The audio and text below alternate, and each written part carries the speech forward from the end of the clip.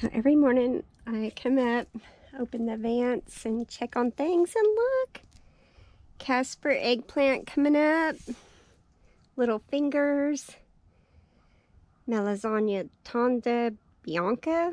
This is an Italian variety. So see, yes, there's some eggplants finally coming up. This is such a good sign because I just wasn't quite sure if they were going to make it. Just checking to see everything else.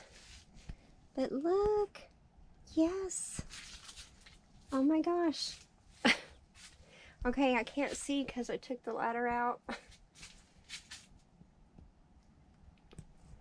So when I go to look at the video, I will check it out. Thyme.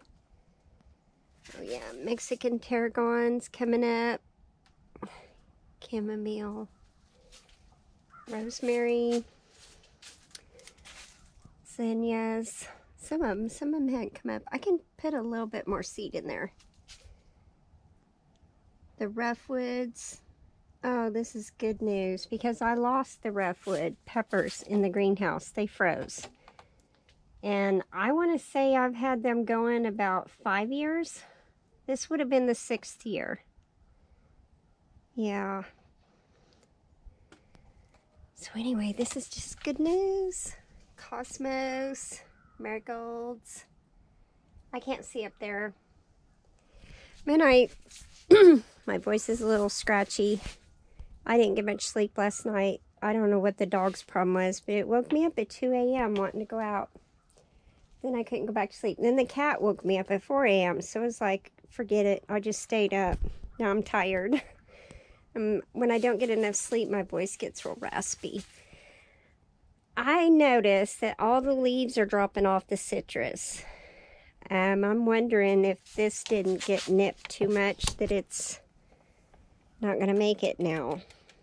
You know, I had probably 8 more citrus trees over the last few years. I've lost a few.